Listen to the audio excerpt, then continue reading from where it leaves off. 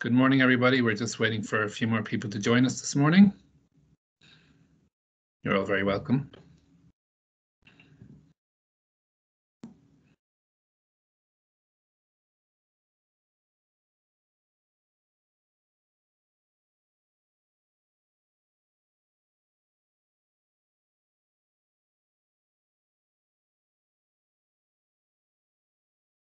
Morning, everybody.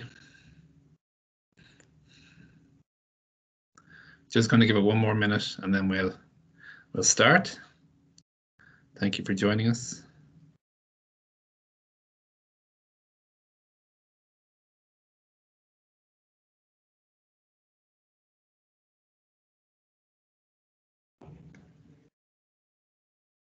Okay. Guys, I think I'm probably going to make a start with quite a few people in, and we've quite a bit to get through this morning, so I'm just going to plow on. So just want to say good morning, everyone, and you're very welcome to today's event. I'd like to say thank you for giving us your time this morning. We're delighted so many of you could join us. It's great to see so many representatives from major stakeholders and companies across Northern Ireland. We are recording today's event, so we'll be able to share with people who are unable to make it. My name is Jonny Pardoe and I work for NIACRO on our ESF-funded Working Well programme, and our aim is to reduce crime and its impact on society, individuals, families and communities alike. The focus of my role is assisting access to employment and education for people with criminal records. In 2019, Hannah Brown from the Ulster University Graduate Leadership Programme joined our team for a few months, and we co-designed a survey together to ask, what do employers want? Unfortunately, Hannah cannot join us this morning as she started her PhD, but we'd like to say a massive thank you to Hannah and to Ulster University for making this project possible. Hannah worked extremely hard. She contacted over 500 employers, conducted endless hours of background research, collated and interrogated the data to the highest standards, and produced a findings report, of which you will all receive a copy after today's event. Every day across Northern Ireland, talented and hardworking people who have old or minor convictions are being overlooked for jobs they'd be perfectly able to do, and they would do them very well, and recruiters are still finding it challenging to fill many roles. There is also an issue that people do not apply for jobs or withdraw their applications as they believe they will not be given the same chance as everyone else. Can you see how something needs to change? And why is this, you might ask? Well, we had many preconceptions before we did this survey, so this is why research is so important. Asking people what they think and listening to the responses is key to problem solving. So we asked, and many of you answered. I'll be honest, we were pleasantly surprised by the results, which are all captured in our short film today. Now let us talk about the elephant in the room, safeguarding, a subject close to my personal life. My sister Louisa was brain damaged at birth and requires 24-hour care. She's non-verbal, so I want to know the appropriate checks are being done for any staff who are around her unsupervised. If any staff had a previous record, I'd want to know that information would be properly risk assessed and cleared before they start to work with her. As a former HR manager myself and a brother to someone with special needs, I am not against appropriate background checks for regulated activity, and no one can deny the importance of safeguarding vulnerable groups. However, the overzealous vetting and exclusion of people with criminal records, blanket bans, and using tick boxes to screen out people at the initial stages of recruitment is unhelpful and unfair. We have developed some products coming out of this research. So NIACRO is working with Sean Walsh from Elite Training. So Sean's on the call. Thank you for joining us today, Sean. He's kindly building an online convictions calculator, which should be launched very soon and will allow employers and people with criminal records to anonymously check if a conviction is spent in NI. We believe this will be helpful to many people. Giving employers more resources like this online calculator, training and support to work out a recruitment strategy that is both fair and safe is vital. We encourage employers to abide by the Access NI Code of Practice and make themselves familiar with their tool for assessing criminal records. We recognise that each business has its own unique needs, but there are common basic principles that are helpful to all. We hope that out of today's launch, many more conversations will take place, both locally and nationally, to see how we can recruit in a way that is fair, safe and consistent. We have a lot of good stuff to get through today. NIACRO CEO Alwyn Liner will share some reflections after this introduction, followed by our short film. After the film, we'll hear from our three excellent panel members before hearing the personal testimony of how difficult a conviction can be for someone, even almost 30 years after the event. We will hand you over then to the chat function, and Claire Bowles will be taking the questions from you guys. So I just want to say a few big thank yous today, and if we could get that second slide up, Alison, that'd be fantastic, if that's possible. Super. We just want to acknowledge our funders here at NIACRO for the Working Well programme. So Department for Economy, Department for Justice, Pilgrim Trust, PBNI, Prison Service and ESF. Without these funders, this would not be possible. The second slide I would like up next would be just to thank everybody who helped us promote this survey. So as you can see, Human Rights Commission, Equality Commission, Access and I, Business in the Community, Probation, and many others helped us to promote the survey, which led to a very good uptake in responses. Lastly, I'd like to thank Ulster University for their amazing support throughout this project, especially to the PR and events teams. So that's Claire Bowles, Lee Campbell, Ciara Gary, Alison Mills for hosting the event, and to Mark Weir from UU for shooting and editing the video. I'd like to thank everybody who's taken part in today and promoting the survey, and I'd like to thank you personally for attending. And I'll now pass you over to our CEO of NIACRO, Alwyn Liner. Thank you. Thanks, Jonny, and welcome everybody, and thanks for the opportunity to be involved in this today. So as Jonny said, I'm Alwyn Liner and I'm the CEO here at NIACRO, and I can confirm that we've had a long history of interest in the work that we're talking about today.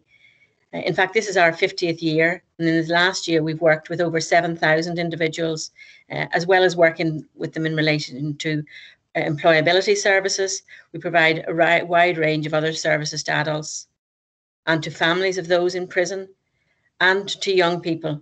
In the area of young people, we support models of early intervention that demonstrate that if services can be offered to families and children before key relationships break down in schools, in the community and at home, very often future problems can be averted. And it's important that we focus on that, because in Northern Ireland, we have one of the lowest ages of criminal responsibility, which is set at 10 years old. So whether we consider today the criminal records that folks may have to disclose, some of them will have been gathered up at a time when they were young children. I want to just take a moment to recognise the wide range of participants and interest that this research project has demonstrated by the number of people involved today. I also think it's worth noting, as Jonny has reflected, on some of the and many valuable partnerships we need to have to support those with records to progress into work, education and training. And this partnership with the University of Ulster on research is just one of them. It has been really valuable to have a third party to ask the questions and now to support us in the delivery of the findings. On other days and in other occasions, we focus on other partnerships. But this today is about what will help persuade employers to fairly recruit those with convictions. And it's that relationship with employers, which is one that we need to focus on every single day. There is the potential for significant engagement given the current labour market shortages, where folk we engage with may well have the skills that are needed to fill some of those shortages. Without understanding what will encourage those who are involved in the recruitment process to engage with those with records, we're missing a trick. But other research helps us too. We should know that very few folk with criminal records commit offences within the work environment. And further, having a job and a sense of purpose are both very significant contributions to reducing the likelihood of reoffending. So this work and the messages that are emanating from today really matter. So thanks to everyone for participating, and thanks very much to our panel who are going to participate in the discussion later on. And I'll hand you back over to Jonny. Thanks, Alwyn. Really appreciate that.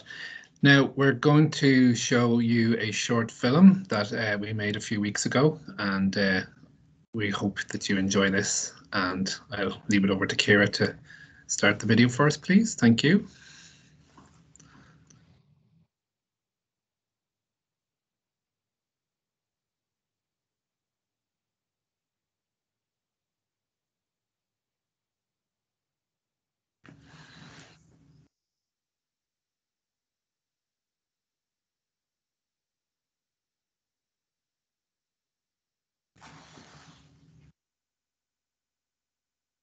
Hi, my name is Jonny Pardoe. I work for NIACRO on the ESF-funded Working Well programme. We would help around 900 people a year try and access employment and education, and those people have been involved in the justice system.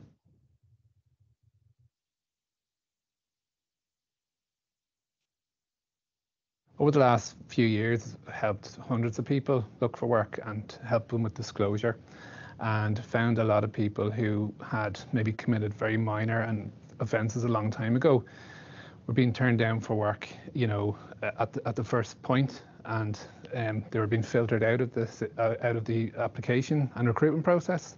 And then when I discovered the Ulster University Graduate Leadership Programme and that Hannah was coming on board, I decided, you know, to use Hannah's skills to do research into, you know, the actual behaviours and attitudes of employers when it came to recruiting people with criminal records. So I thought it'd be a good use of her time and our time to do some actual in-depth research and study into the reasons why people do or don't give people a job when they have a criminal record. I suppose a couple of things surprised me. One was that so many employers unfortunately won't give someone an opportunity to explain themselves.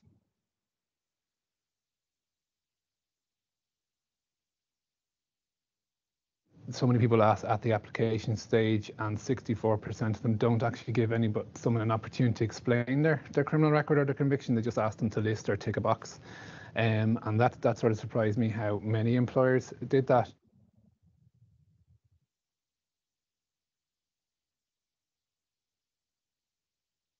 But actually that backs up the second point, which was that people feel they don't have enough knowledge and they don't have enough information to make those decisions about hiring.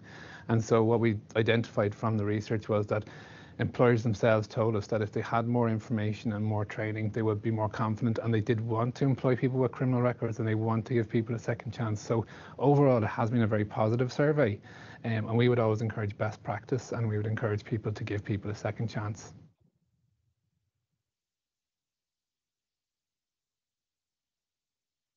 So the report was drawn up in December 2019. Obviously, early 2020, the pandemic hit, and we weren't able to do as much as we wanted to. But already we've adapted the findings into our own research, into our own resources that we give people, the training that we provide for employers, and we take the information from the survey and use it to kind of drive ourselves on. Even the fact that, like, you know, so many people want to give people a chance, it's very heartening for us just to see that.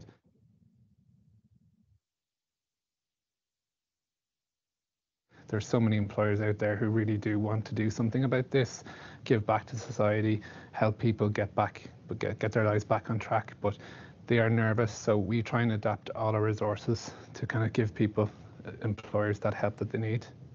Hi, I'm Hannah. I'm a student with Ulster University. I started working with NIACRO as part of the Graduate Leadership Programme.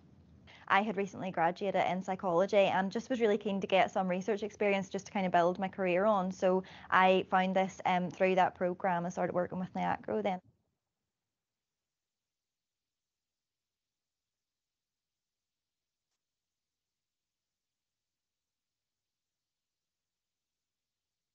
There was a lot of surprises in the responses from the organisations. The main one was just how many of the companies required a disclosure of convictions. From our point of view, maybe a lot of the organisations, it wasn't really necessary for them to ask someone if they had a criminal conviction. So it just shocked us how many asked when they didn't necessarily need that information. The second thing that shocked me the most was just how little it would take employers to consider hiring someone with convictions. A lot of them said they would be willing to hire someone with conviction. They just 83% said if there was some sort of proof of rehabilitation, they would consider hiring someone with conviction. So that would maybe be, we had done some research on maybe a certificate of rehabilitation to show that they hadn't committed any more offences, and they'd maybe done some courses and things. So that seemed to make a big difference.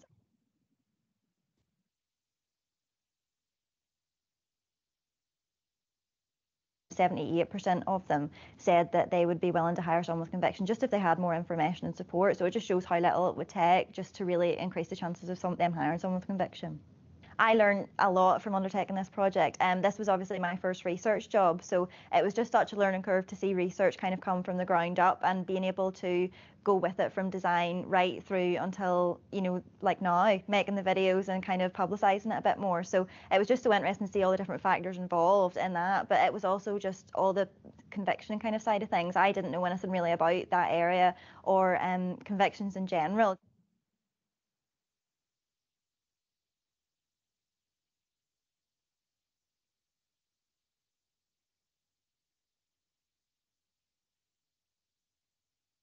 even in terms of how long they may stay with you. It could be a very small, you know, a motoring conviction or something like that, and that can stay with you for years. So there was just so much I learned from the whole sector as well.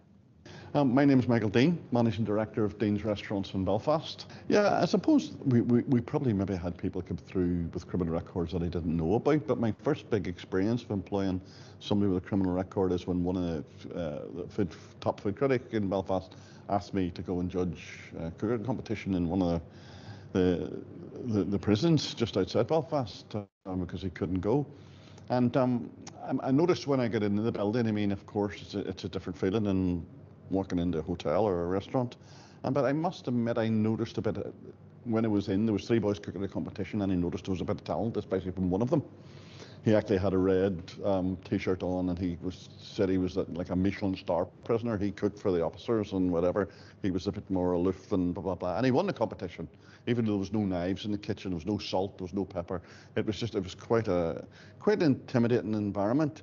But there was a lot of common thread with all the guys, that the self-esteem that they had out of doing the cookery competition.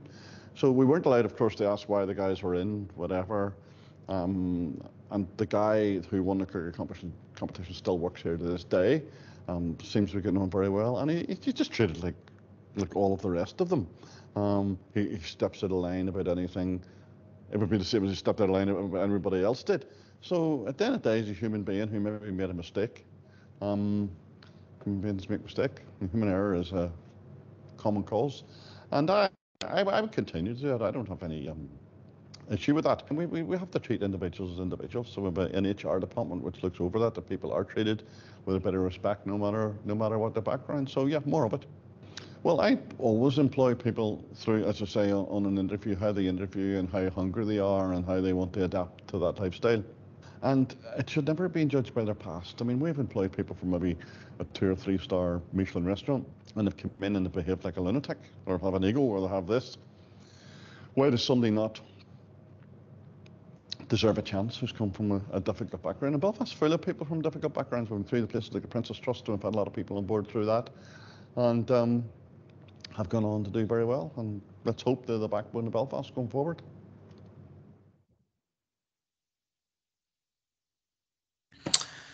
Thank you. Hopefully everybody was able to hear and see that. So I'll just ask the panel just to switch their cameras on and microphones on. That's okay. So Sara, you popped up there first, so I'm going to introduce you first. This is Sara Neilson. She's Employability Manager for Business in the Community Northern Ireland and heads up the Ban the Box campaign. Is there anything else you'd like to say about yourself, Sara? No, I think you've covered it. Thank you very much. No problem. Thanks for having me this morning. No problem. And we have Professor Duncan Morrow from Ulster University. Would you like to say just a little bit about yourself, Duncan? Yeah, I'm the Director of Community Engagement as well as a Professor in Politics, but I've had on and off quite a long experience with the criminal justice system. I'm a Parole Commissioner, and I'm also I've done a number of things in restorative justice and different aspects of the whole criminal justice system. Thanks, Duncan. And we have Michael Dean. Good morning, Michael. How are you, Johnny? Are you well? That was a very good presentation. Very good. Thank you. Thank you. Do you want to just say a couple of words about yourself, Michael? Well, I'm just the one you saw in the video there, just talking about things in general, believe it or not. Yeah, I'm Managing Director of Dean's Restaurants in Belfast. Been a very difficult time through COVID and everything else, but we're still going, and there you have it. Willing to give everybody a chance, and I think this is a very good presentation today, and I'm glad to be part of it. Brilliant. Thanks, Michael. I'm going to put the first question to Duncan. So, Duncan, obviously, we've done a bit of research here. In your opinion, how important is research when it comes to issues like criminal records and recruitment, and how do you see it having an impact on the real world? Well, I think the real world impact is the key issue, is that really by raising some of these issues up in a way where people can grasp them and see them in the patterns and seeing what's going on, you actually get a chance to engage this across the whole of the sector. So we know from this research, for example, really things that the issues we have to address are issues of fear, issues of not knowing, issues of the number of people who are actually using this box without really understanding some of its consequences. So those real world consequences are really important. And for us in the university, I suppose this graduate leadership program is about a way of showing that research isn't just an ivory tower. It's actually about, this is useful to somebody like yourself who's got to do this as their job, but also useful in the long run to actually changing it for employers, because we can see actions out of it. So yeah, research can be, in this point, a real bridge, I think, from the theory to the practice. Thanks, Duncan. And I'm going to ask you a second question now. So you are actually a parole commissioner. And so I'd ask you, in your experience in this role, how relevant is the fear factor in decision making in this area? Well, I think part of the problem is if you meet people in the abstract, a prisoner, a criminal, then those have associations with them. So obviously people are worried about safeguarding and so on. But my experience in the Parole Commission is that literally every case is different, and that therefore you're not dealing with something in general, you're dealing with somebody who is a real person, and there may be real reasons, and people have moved on in their lives, people are ready, people have made mistakes, and actually I think there are lots of ways for people to demonstrate that, and lots of people coming out who really need that opportunity. And in fact, if we want people to move on, it's really important. Jobs are really important. So I think getting it to the point where people are being dealt with as a person with their whole history, rather than just being dealt with as an abstract, that's really something I've really learned from the Parole Commission. There isn't two people alike. There are exactly like in ordinary life. There are people who have the skills and the capacities and the appetite, as Michael said in the video, and that's what we have to get to. And in leading up to the preparation for this, you had said, when you use a tick box, you're creating a category rather than seeing a person. Absolutely, especially if it's a kind of a category which raises fear. I mean, I think that part of the problem is, how do you create a situation where people can ask totally legitimate questions? Of course, safeguarding, as you said in the video, is important, but those can be asked in a way which is actually connected to the person rather than dealt with as a type. One of the things, I suppose, in Northern Ireland that we've had to learn is if people are dealt with in terms of stereotypes, you get all sorts of direct and indirect discrimination. And I think what we've had to do is get over that, get to people looking at their qualifications in the job and the person who's in front of you, and are they the right person? So for me, the issue of the box ticking is that it kind of runs contrary to every other type of equality issue that we try to deal with. We try to say, let's deal with the person and what they're doing. And actually, I think in this case, it's to the benefit of everybody. If you look at Timpson's over there in England in the shoe shops, and they recognise that actually there may even be more appetite for people to keep their job sometimes. So that you need to kind of get to that point, I think. Thanks, Duncan. Sarah, can I come to you next? Is that okay? Yeah. Okay, so very simple question. What is Ban the Box? Thanks, Jonny. Well, it's a campaign that was launched in England back in 2013, and so far it's positively impacted on about 1.2 million roles for people with convictions. Ban the Box, the campaign itself, calls on businesses to give people with convictions a fair chance to compete for the jobs, exactly the sort of thing that Duncan's just been talking about, by removing that tick box from the application forms that asks about the convictions. When you ban the box, criminal convictions do not form part of the range of information that is taken into account when a candidate first applies for a job. Their skills and their abilities are considered first, and giving people an equal opportunity to get to an interview based on the competency for the role. Positive disclosure of unspent convictions can be requested as required and as relevant to a job role, but at a later stage in the application process. And by asking about criminal convictions later in the recruitment process, employers are much less likely to write off talented candidates unnecessarily. The campaign itself can benefit both employers and employees, and particularly people with convictions.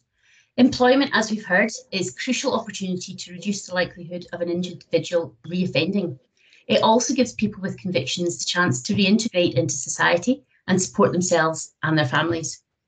So giving people a chance to get a job based on their merits, rather than excluding them because of an unrelated conviction, provide hugely important benefits, not just to the individual, but the wider community too, in that it'll create safer communities, create less crime and less victims. So by having a fair and open recruitment process, it can help the businesses to attract a wider, more diverse talent pool at a time when a lot of companies are struggling to fill their vacancies. Thanks, Sarah. I'm going to throw a surprise question in here as well. So obviously, I think sometimes when we hear the word ex-offender or people with convictions or people with criminal records, we jump to prison. But as you know, only about 11% of cases will end up in a prison sentence. So we're not just exclusively talking about people who've been to prison. We are talking about cautions and that kind of thing. So there is a wider aspect than just prison. Would you agree, or? Absolutely. I do think so many people, in this day and age, we watch far too many crime dramas on Netflix and television, and we jump to huge assumptions about somebody with a conviction runs around in an orange jumpsuit and has created and done some heinous crimes. Now, there are people out there who have made bad mistakes, but ultimately, as you have said, most of the people that have a conviction in Northern Ireland are not a custodial sentence.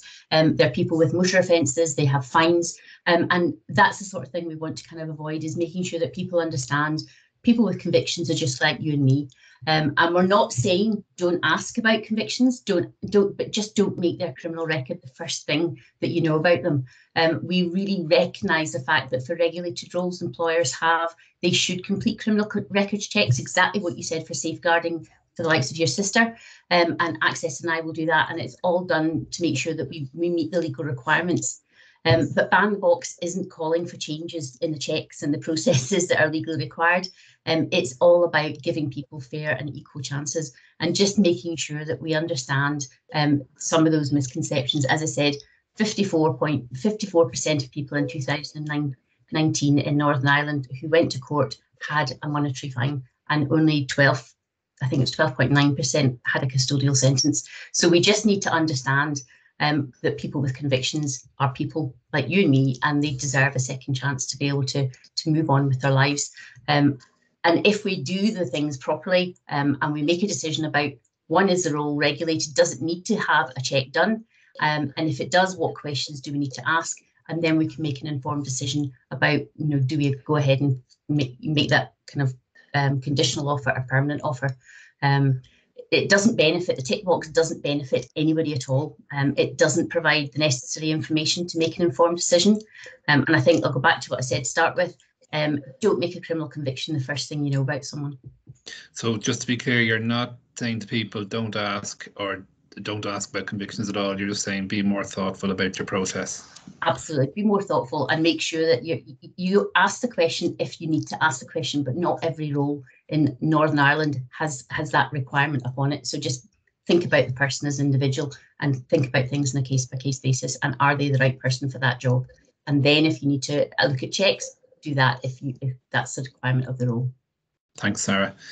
Michael, just maybe share a couple of your personal experiences. I know you shared a bit on the video, but it's great to have on the panel as well today. And just if there were employers out there who are just worried, they think, right, if I go down this road, what can I expect? Well, hospitality itself, the environment of hospitality can be a difficult place. It can be, kitchens can be highly tempered, highly fueled. Sometimes environments are very difficult to fit into. A lot of people who start in hospitality are from difficult backgrounds without having a criminal record, and that's sadly the case. There's a lot of issues with drugs and alcohol within hospitality, which forms its own problems. So our HR departments work very close with everybody in all of our departments, and because someone has a criminal record, who has made a mistake or has had difficult times, it doesn't really make any difference to us whatsoever. But coming in and being a team member, the team members are still individuals, and that's a difficult thing.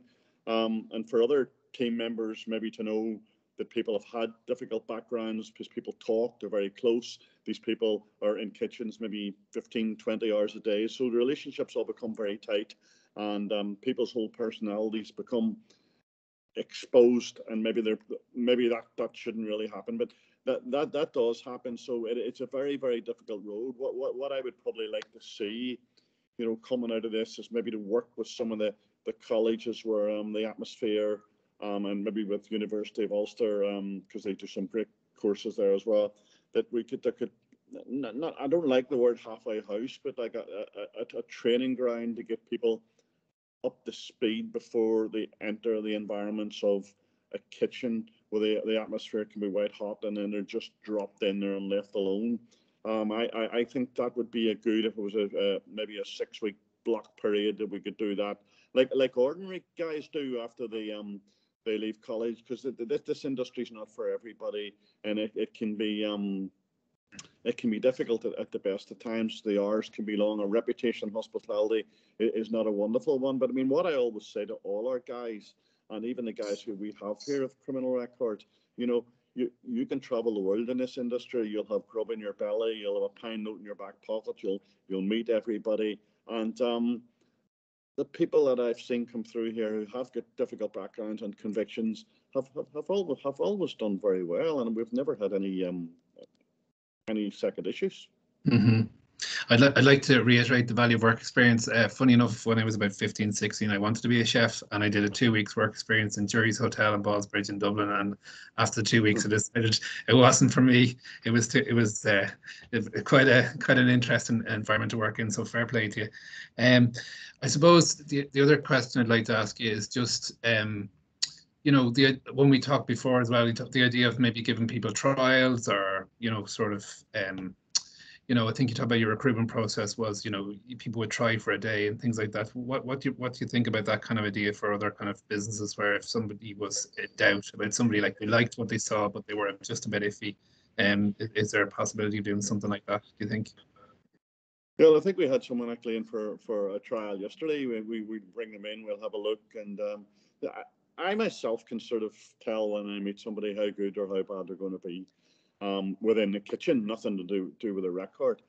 But I think when I spoke to you whenever we first met, and I spent those 10 or 15 years in London hotels, and when you went there as an Irishman or an Ulsterman or whatever you classified yourself as in the early 80s, you were treated like a criminal anyway, every step of the way. So that's how I feel that I have some sort of understanding about this, because every day I went into work, they were telling me they were going to be looking underneath my car, they were going to be this, they were going to be that. So it's adapting the mind and put their mind in the right place to take it forward every day. And if someone has got a good mind and someone wants to learn and get stuck in and make a career of it, it shouldn't make any difference whatsoever in the background.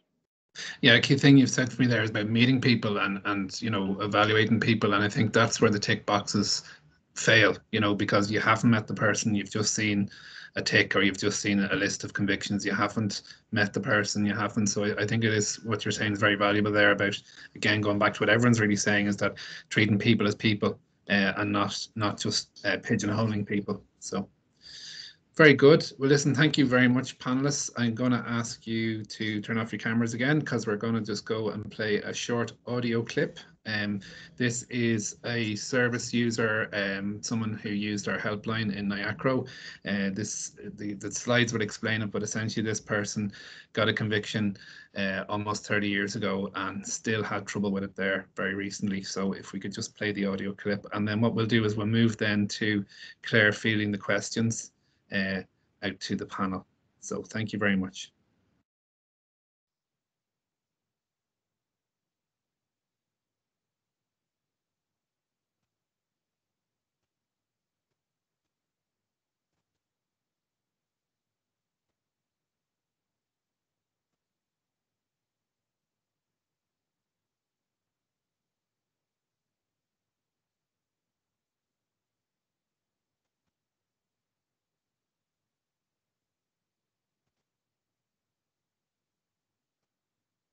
It's easy to think when you're 18 years of age that you're above the law, or it's something that you don't worry about, because when you're 18, you never worry about your future.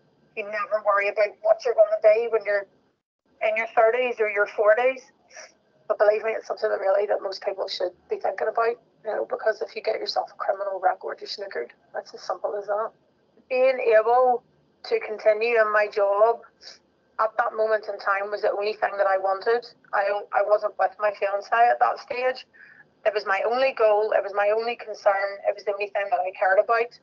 And since being able now with NIACRO helping me and being able to sort out my criminal record past, then I was given the breathing space to, one, grow my business, which I was always petrified of doing, because here we go again, we have another police check, I'm going to have to go through all this crap over and over again, where I don't need to worry about that now. With growing the business, then came back a bit of self-esteem, and when you've had the wind knocked out of you that many times, it's nice to be able to sit back now and breathe and know that there's nobody chasing me anymore. Beforehand, for 30 years, I was constantly looking over my shoulder, waiting on being called out, waiting for somebody to find out that I had a record, waiting to find out whether I was going to lose a job. And I think, in all honesty, that drugs are the worst one that you can have. It doesn't matter if you get caught smoking a spliff. It doesn't matter if you get caught, you know, on a class C, B or A drug. It really doesn't matter. I think a lot of people out there are thinking, oh no, it's okay, it's only dope. Let me tell you, you have a record, and it doesn't say what you have the record for. People don't care. In everybody's eyes, you are just a drug addict, regardless, and you'll just have an eternity of not being able to get a job. I very naively, whenever all four of us got done at the time, obviously, when we got done in the High Court, and you can imagine you're standing in front of like 100 crumblies, as we would have called them back then, genuinely thought, when it was sort of like, well, you've got 6 months, and we're going to think it for 2 years, I thought, oh great, well, we'll just not get into trouble for 2 years. You know, it'll be on our record for 5 years, and then we'll just skippy-dippity-doo on with our lives. It's just not what it is at all. You're punished. You are punished for the rest of your lives. There is no end game. There is no, in 5 years, this will be off my record. There is no, in 10 years, it will be off my record. It's always on your record for the rest of your life. It is as simple as that. People have labelled you before they even know you. They just see your name on a piece of paper. They see your charges. And in all honesty, if there's another candidate sitting beside you and they don't have charges, that other candidate's going to get the job. You'll not even get an interview. It's as simple as that. It's very easy for me to sit here and say, just don't do it. Well, I think we all find ourselves in situations where there's either peer pressure, or you find yourself, you know, trying to impress somebody, or maybe you're just in a terrible position in your life, and that's what headed me down that road. Unfortunately, you know, we go down paths sometimes, whether it's just the once or whether we do it all the time, and we make mistakes and people make mistakes. Because NIACRO, in all honesty, is probably the only reason why I'm still alive right now.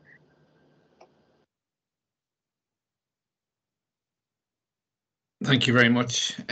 Hopefully that was eye-opening for some people.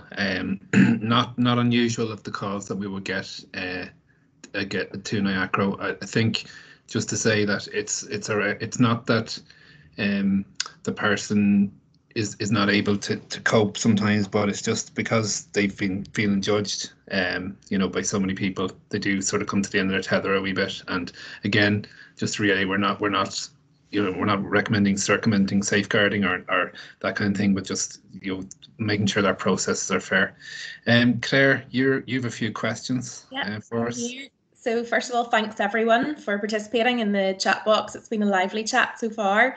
First thing to say, I suppose, to answer a couple of questions from Kiva and Stephen, we will certainly make copies of the research findings available alongside the video that you saw at the start of this presentation, and also a recording of this event as well. And we'll also, of course, ensure that there are contact details for both Ulster University and NIACRO, in that any support or any further questions that you have, you'll be able to follow up. So we'll do that after the call. So then I'd like to move on to a question from Louise. So she says, thank you, really interesting research. Interesting in certificate of rehabilitation, proof of some courses. What do you envisage this to look like? Are there barriers to accessing education and training qualifications for people with convictions? Okay, would you like me to answer the certificate one? Yes. Because we did the research in that. So in California, what they've made possible is, if somebody is convicted and then after a certain rehabilitation period, like maybe a number of years, they are entitled to go back to the court and apply for a certificate of rehabilitation. They must have not been convicted in that previous time, and they must provide evidence, references, you know, things that they've been doing, like jobs, if they've gone to maybe, I don't know, Alcoholics Anonymous or Narcotics Anonymous, if they present all the evidence that, look, I am not the same person as I was when this happened, and the courts can actually issue a certificate of rehabilitation, and then that is used then for employment purposes. And they did a survey in California after this project had been going for a while, and they found that if someone had a certificate of rehabilitation, they had the same chances of getting the job as someone who had no convictions. So it was a bit of peace of mind for the employer, you know. And Jonny, just reflecting on the fact that 83% of employers in Northern Ireland have said that proof of rehabilitation would make them more likely to hire someone with a conviction, that gives us a lot of hope, and potentially a solution like the certificate would maybe be the nudge that employers need, really, to push that dial. Yeah, and I mean, I think it's a reasonable, you know, idea. You know, it's practical. You know, at the end of the day, nobody can guarantee anybody's behaviour, because I mean, I've been a HR manager and a line manager for over 20 years, and I've had some outrageous behaviour from people who haven't had a criminal record. You know, so there is no way to guarantee. People are human beings, and you know, but I do think if there was done on an evidence-based approach, where they actually made an approach to, you know, to the courts or to some other body, obviously there'd be an expense to this, but I do see it as a kind of a practical way. I remember there was a video that Shad Maroon from Queen's made about the whole idea that we ritualize conviction. So we have a courtroom, people dress up, they've got wigs and they've got gowns, and you've got, you know, you are convicted. But then when you're rehabilitated, nothing happens. There isn't anything. It's just the time is up, you know, kind of way. So it'd be good to kind of incentivize rehabilitation a bit more as well, that people would maybe feel proud of themselves, you know, that, you know, the shame that comes with the conviction could be, you know, sort of met with, you know, the incentive there to be recognised as somebody who has partaken properly in society. Fantastic. And then in terms of the second part to that question, so are there barriers to accessing education and training qualifications for people with convictions? Perhaps that's one, Duncan, for you. Yeah, I mean, clearly, in real terms, there have been historically issues around the interruption of people's learning, and some people have gone to deal with no qualifications and so on. But sometimes prison has been a starting point for people. And obviously, famously, people have had degrees inside prison and come out of them. I think also in terms of the university, that we are very keen to widen access as far as possible to as many people as possible.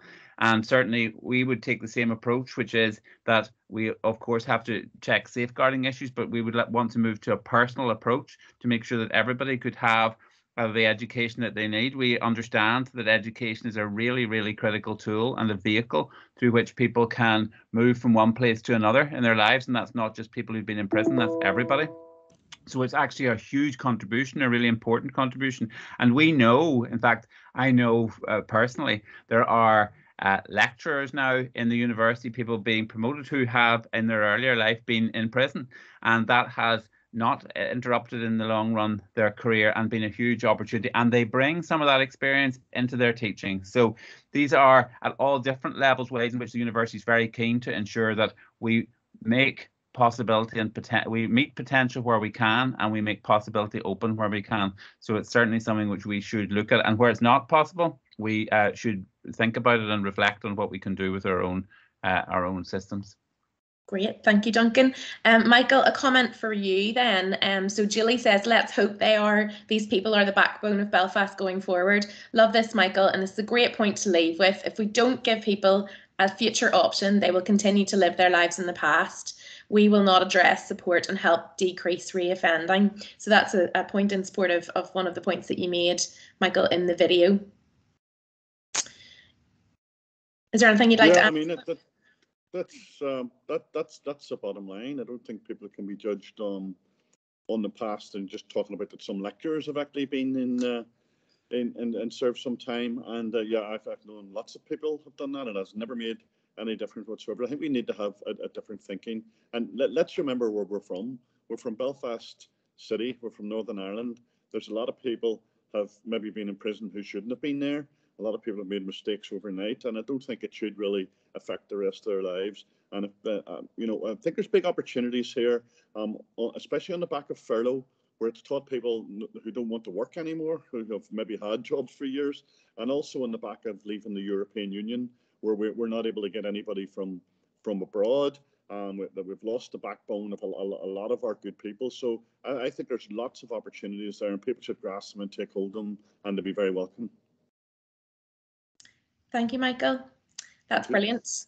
So then Stephen had a couple of questions. So can the panel advise on supportive self-concept theories or career guidance resources for young adults transitioning from youth detention back into community for career development?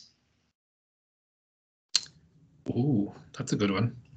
Well, there are a number of programs. There's a number of organizations like NIACRO has the Working Well program, Extern, Start 360, Advantage. I'm going to forget somebody, but there are a number of charities and third sector organizations providing resources. Prince's Trust would also do as well. So yes, there are agencies. I think what might come out of these conversations later on is probably maybe more partnership working to do with maybe making more specialized supports available. We're a big fan of working with different organizations, like obviously we work with Access and DOJ, the colleges, other organizations. So it'd be nice to see some sort of collaborative work come out of this. It's a very good suggestion. But I suppose in terms of mainstream advice, there probably isn't a whole pile, kind of way. But yeah, youth justice would be there as well. So. Thank you. And then Stephen also says, likewise, any good resources, links on disclosing convictions or custodial sentences served. So you talked a bit about that before, Jonny. Yeah, so we actually offer training for employers. I will be sending out details of a workshop I'll be running in a couple of weeks' time. I run them quite regularly, just because my background's HR, I can go through the HR process of policies, procedures, what questions to ask, the legal questions that can be asked. There are quite a number of resources, and again, the pandemic set us back a wee bit because we got the survey results, we had a load of stuff planned, and then we're thrown into survival mode and working from home. So we're now coming back out of that, and we're hoping to make a lot more resources. That disclosure calculator will be online soon, thanks to Sean in Elite Training, and that is for anybody. So that could be a prison staff member, it could be an employer, it could be a person with a conviction themselves. They can go in and honestly just put in the details of the outcome of the court case and the dates, and it will actually tell you when it is spent. So we're excited about that. Great, thank you. And then a comment from Billy for Duncan. I think Duncan hit the nail on the head. Every two people are not alike. Everyone's personal experience will mould them, and in many ways, and can be very positive. Many people develop incredibly from a custodial sentence, so we need to be prepared to recognise those with convictions. And I think just in light of Billy's comment there, it is important to say that there are only 11% of those with convictions who have served a custodial sentence. But regardless, I think Billy's point there about how people are moulded by their experience is very important. Well, I think we know that in every aspect of education is that the person who comes into university is very often not the person who leaves. But also, as I said in the Parole Commission, every time you're considering a case, you can't go with any thoughts about what's going to be presented to you in advance, because each person, each situation is different. The prospects, the possibilities, and they depend on all sorts of things. But what we're always looking for at an educational level is enthusiasm, exactly as Michael said. What you're looking for is somebody who fits the role, but also somebody who has done evidence their work that they've done in advance. And it's not that different really in rehabilitation. I think it's somebody who has clearly made taken steps in their life to change things, but also has evidence that they're looking for ways forward. So in all of these things, I think it's a question of getting past the label and looking at what reality is in front of you. And that's why I think, when we see this research and look at what people have said here, that they are frightened, for example, or that they have concerns that about, how they do it, but are enthusiastic to do it. The only way to bridge that is actually to build down this notion of ex-prisoner or somebody with a record into somebody sitting in front of you applying for a job who can demonstrate to you, possibly very well, that they're very keen for what's going on, or in educational terms that they're the right person to do a course. So absolutely, I think this is really important. Thank you. Great, there's some really lovely insight here from Laura Lee. So she says, thank you for sharing this research in the film, great discussion. I am a recruitment consultant and we have excellent policies in place. However, we have recently seen a number of clients requesting access NI checks for roles that would not usually require this check. For example, non-service user facing roles. Do you have any advice on how we can open this conversation without the client feeling we are not being fully compliant and safe? And I know this is something that Sara raised previously, so perhaps between Sara and Jonny, you would like to answer that one. Sara, do you want to go first? Hi. Yes, I think it's probably a very valid point, and I guess it is about trying to, you're being paid a fee to do a job, so you want to make sure you're doing what your client is asking you to do. But I think you could go down the route of inclusivity and diversity and making sure that, trying to encourage them to have a more inclusive and diverse workforce. Thinking about the fact that not all job roles do need to have checks done. So you could talk about regulatory positions and requirements of legislation, and that, the role that they're discussing does not have one of those on them. So there's no need to do the check. I think it's about looking at untapped talent, widening the net to say, there's a whole bundle of people that you may well automatically excluding from applying because you're asking about these checks, and the right person for the job could be one of those people. So untapped talent, I would say, is a really probably an important one, and inclusivity and diversity would be the way I would go. Thanks, Sara. The other thing I would say is I would speak to Access NI because they're very accessible and open, and we work very closely with them. And there has to be a legal basis to do the different levels of checks. Like any employer can get a basic check done, but to get a standard or enhanced check done, it needs to satisfy Access NI's criteria. So in that case, I would be going back to Access NI and with the job description, with the role, and saying, does this qualify? Because it has to meet the threshold. Great. Okay, thank you. Roisin then says, what kind of in-work support is currently available from support organisations to assist employers to help these employees settle into the workplace? I've got a very good one. Roisin Sloan is on the call here today. She's from the department, and she is heading up the Job Start programme, and we will be sending out a link to that as well. I don't know if you've heard about Job Start, but it's an incentivised 6 to 9 month placement where the employer will be paid the minimum wage for 25 hours to take on somebody with either a disability or a criminal record. So the Job Start programme is a very good one because it means the employer can take on a staff member almost on a trial basis, and obviously we would hope that would turn into a full-time job, but that's a financial incentive there for employers, so we're very happy to support the Job Start programme. Thank you. And then there's a few comments in the discussion in the chat box that relate to the halfway house idea. So Kate says, really love that halfway house, would be interested in this idea. And Julie replies, the halfway house idea is in place for some people who are leaving prison. There are opportunities for some to go to work and return to prison for a number of months ahead of release. This helps phase people into work, but remember, we aren't talking about people who are necessarily inexperienced in the world of work. This could be a professional who now has to disclose a conviction, but has worked for a number of years and held positions of responsibilities. And then Louise adds to that, good point, people who are experienced in world of work already. Are there barriers to reskilling should a conviction exclude you from roles that have previously carried out?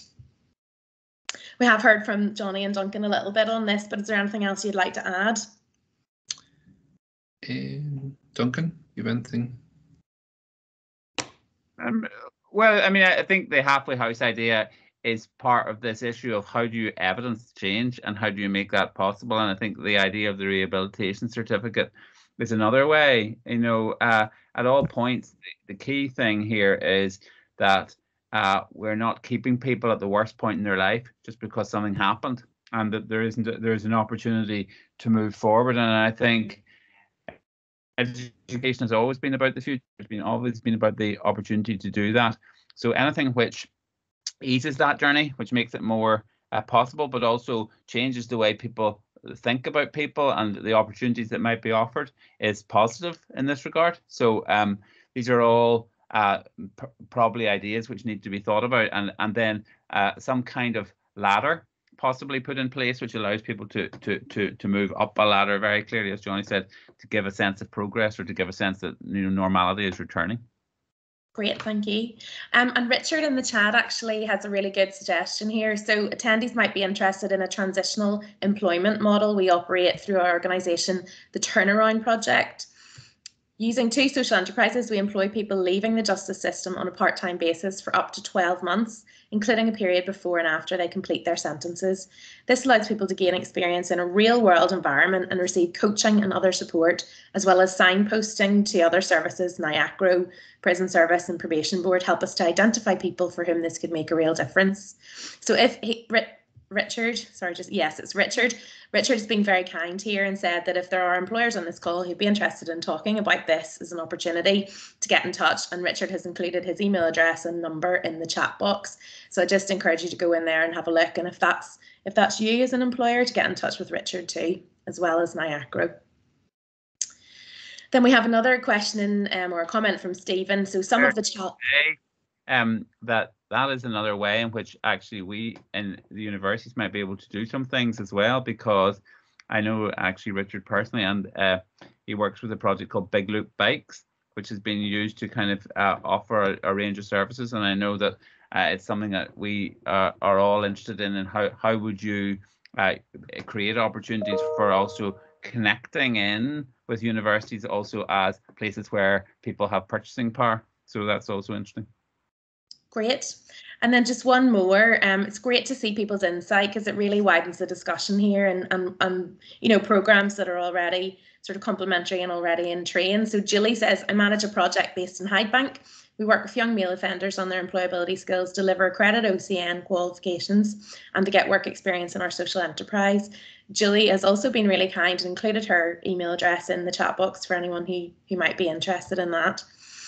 So I'm going to just close the chat there for now. I'm just very conscious we've got 2 minutes left in our timetabled event today. I think some of the other questions that are further down the chat have been answered by Jonny already. But please, I would encourage you all to get in touch with Jonny, with Duncan. Michael may be open to take some questions as well. We will circulate our contact details with the video that you've seen today to launch the research. And with the research pack itself and the recording of this to everyone so that you can seek more information and you can take time to digest it at your leisure. So Jonny, I'll hand back to you then for closing thoughts. Yeah. So again, just like to say thank you to everyone today for coming along. Our hope in doing this research was to get a conversation started and to get many conversations started, and we're not the only ones having these conversations, but it's brilliant just to see so many people on today, and very much appreciative of people giving us their time. As I say, my hopes for this would be that people would now start to have collaborations and conversations to see how we can kind of make things better for people who genuinely want to rehabilitate and genuinely want to move forward their lives. And again, just really, we are not just talking about prison, although that's a big part of it. We are talking about professionals who may have gone into trouble personally or professionally, who now want to kind of come back into the fold, as it were. So we will be following up. There's a feedback link will be sent out to you as well. We would really appreciate your feedback on the event, and we'll just close it up there. Is that okay? And thank you for attending today. I really appreciate it. Thanks, Jonny.